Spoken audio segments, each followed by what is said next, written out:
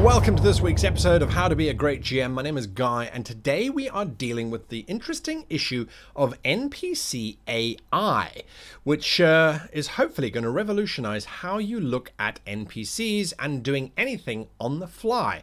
Improvisation is going to be assisted by NPC AI. Now, remember to hit that like button or the subscribe button. It helps the channel in ways that you cannot possibly imagine, and it takes just 1 or 2 clicks. So please do that.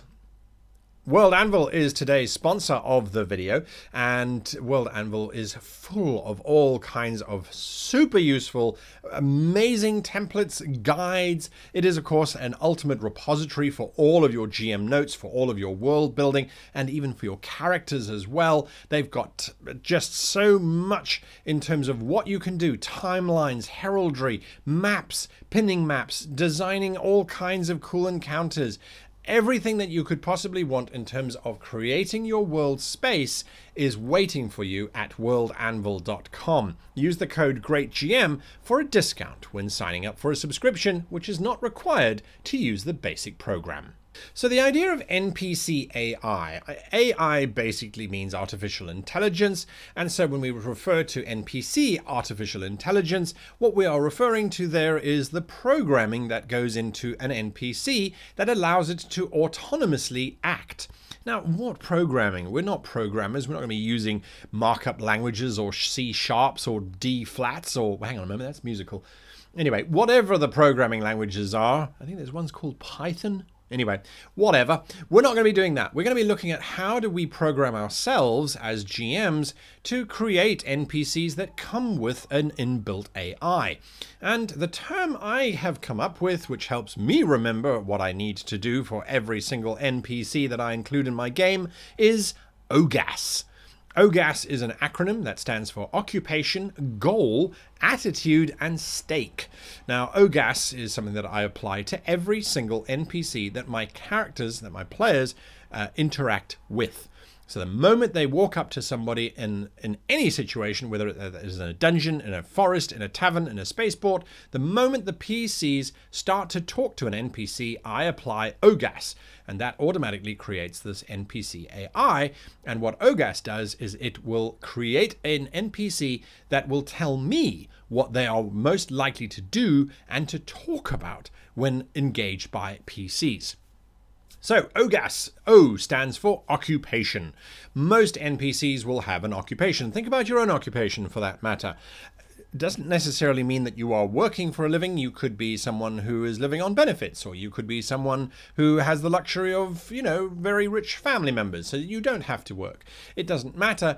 Whatever you do on a daily basis, that is your occupation in broad strokes, because the occupation will give you something to talk about.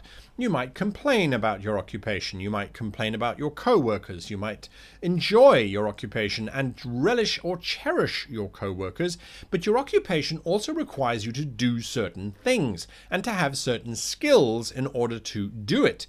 So all of that suddenly is baked into the NPC straight away when you decide their occupation.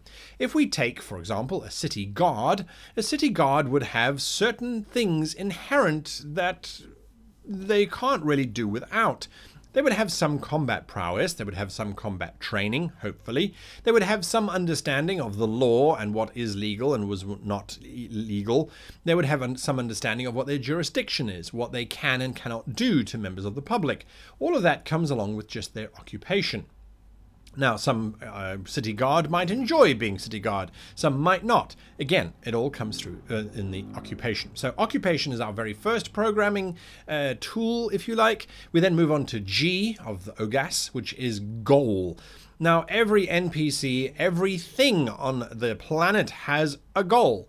Most of the time it's to survive, to procreate, and basically that's it.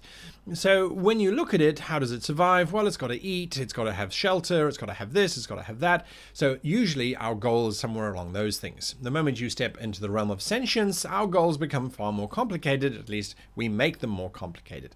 So the goal now is, oh, well, actually, I want that pretty maiden to notice me because I quite fancy that pretty maiden. Or I want to get free food, so I'm going to go and try and get that free food by being a little bit bullish towards people who could possibly give me free food, so they give me free food so I go away. Goals are, there are billions of different goals for you to choose from, so choose a goal which you think is going to create the most interesting space for your NPC to operate in. So with our city guard, let's say the city guard's goal is to get free stuff from taverns and pubs on their patrol route. This means we are using their occupation. They are using their occupation to try and further their own goal, which is to get free stuff. This then leads us on to the A of OGAS, which is attitude. Now, the attitude of the NPC is going to change. Our attitudes change from time to time, but generally speaking, this is their worldview. This is how they are in 99% of the situations. This is how they behave. Now, it could be brutish, it could be simple, it could be noble, it could be dignified, it could be happy, it could be joyful, it could be helpful, it could be sorrowful, it could be apathetic. Again, there are so many different types of attitudes that you could apply to this particular individual. Again, it's about applying ones that you think are going to create the most interesting outcome. We're going to talk a bit more about that later on in the video.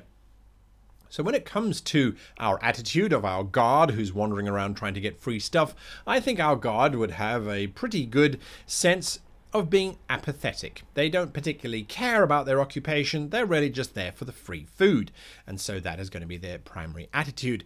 Then we get to the S of OGAS, which is stake. What stake does the guard have in obtaining their goal, in their occupation, and in their attitude? The stake basically is how much resistance, how much effort are they going to put in to securing all three of the other letters of OGAS. So if the guard's stake in their occupation is, well, if they don't do a good job, they'll get fired, which means they won't get free food, then their stake in their occupation is pretty high. They will want to be a fairly good guard. Now, if the stake in getting free stuff is also pretty high, they might get quite brutish about it, walk past a tavern going, well, I might not walk past this tavern tomorrow night. And then what would happen? Imagine all the thieves that would fall upon you. I could walk past tomorrow night, but I get so thirsty. That's if they've got a high stake. If they've got a low stake in getting free stuff, then they probably wouldn't try that. They would probably just walk past and say, oh yeah, spare a drink for a guardsman on patrol? No? All right. And off they go. You see how building out our OGAS starts to give us this NPC AI. The NPC is now telling us exactly what they're going to be doing just based on these four parameters. Now, when we look at the stake, this transcends into the personal as well, in terms of our character's attitude.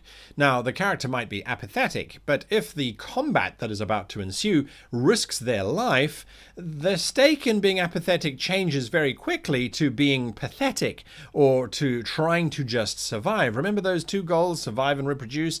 So we are going to then try to survive at all costs. We are apathetic, we don't really care, we are pathetic perhaps because we have a high stake here. Please don't kill us. The guard will surrender very, very quickly. If, of course, the guard is very angry and the stake in survival is they don't particularly care because their anger is overriding all of that, then they might stay in the fight a lot longer. To the death, well, I'm not so sure. So we have to think about that. Now, when we look at our OGAS, the interesting thing about designing an OGAS on the fly is that if we remember that conflict is the central point around which all drama and which all of our entire adventures should be based, when we create an NPC, we should be asking ourselves, will conflict with this NPC create a more interesting story or a less interesting story? And by story, in this particular context, I mean encounter. So the PCs walk up to a tavern keeper. You apply OGAS to the tavern keeper. The tavern keeper has to look after the tavern, is trying to make money, and is watering down the alcohol to make even more money, and they don't want anyone to find that out. That is their OGAS, basically, and their stake is very high. If someone were to find out about them watering down the alcohol, their patrons might leave and not come back. So they have a pretty high stake in keeping that secret. If we want there to be conflict, we will let slip that information that the beer is watered down. It will create a conflict point, and the PCs will engage with the NPC in a conflict type of way. The PCs might try and extort that barman, etc., etc. The barman might try to kill the PCs to keep that information quiet. Interesting how it just suddenly pops out because we wanted to try and create a conflict. You don't have to always do this, of course. Most of the time, your NPCs should be trying to avoid conflict. That is not their goal. But if you want to create conflict, well, just give them an opposite OGAS to what the PCs are after, or towards the PCs, and you will create that conflict. Now, finally, we take our OGAS and we wrap it into the space of the adventure itself. And we stand back and we say, okay, we have our NPC and we know how our NPC is going to act. We now can give it some additional parameters, which is to help the PCs or to help the players. So if the players don't know what to do, if they're kind of lost and they're going, well, we're looking for plot, we're looking for this, we're looking for that, then all you need to do is add to that NPC that they're going to give the PCs some additional information. Oh, you lot look like you are going on a hunt or something. I hope you know about the dangerous deer with the magical antlers. It gives them something, to work with, and you fall back on the OGAS to work out how the NPC is going to tell that information to the players. It's really as simple as that. So with your OGAS in place, your NPC is going to have certain things that they will say and certain things that they won't say, is going to agree to certain things and not other things, and will try to get something out of the PCs, which is usually to their own benefit. It's a fairly cynical way of looking at our interactions with other humans on this planet, but basically sometimes that's what it really does boil down to. We either want to get something, information, an item, an object, cash, advantage over someone else, and we seek ways of doing that. OGAS is going to help you to determine exactly how your NPC is going to do that. So, your task for this week is to create an OGAS.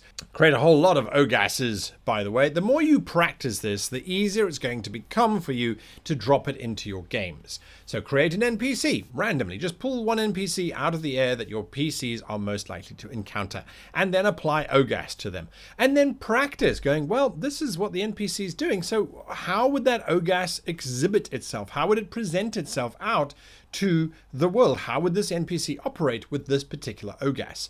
Then try a complete opposite OGAS and apply that to an NPC and see how different those two NPCs are. Try and figure out, well, what would happen if these two NPCs met? What's the dialogue that's going to happen between the two? And it'll be very interesting to see. You will start to realize that they can have a conversation with each other about something. If they're in the same space and they're both waiting for something, or they're both doing something, or just being bored, sitting doing nothing, what will the one say to the other, and how will they then respond? The AI should take over, and you should be able to have a split personality conversation with yourself whilst completing this task. Anyway, until next time, a big thank you to my Patreons who make this channel possible. Now, if you are not a patron, that's not a problem. If you head on over to our website, www.greatgamemaster.com, you will find a written version of this video with points and annotations and things done by our social media goblins. Thank you very much to her for doing all of that. All of the notes are available. Just go to our website and click on videos and choose a video, and you will see this as a written up note. Until next time, thanks for watching and happy gaming.